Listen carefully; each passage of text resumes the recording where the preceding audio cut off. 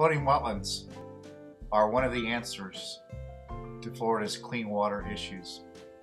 Utilizing native species such as juncus, pickerelweed, canna, paspalum, marsh pennywort, and other plants, these tussocks, or floating wetlands, created on an artificial platform, grow year-round. They are evergreen.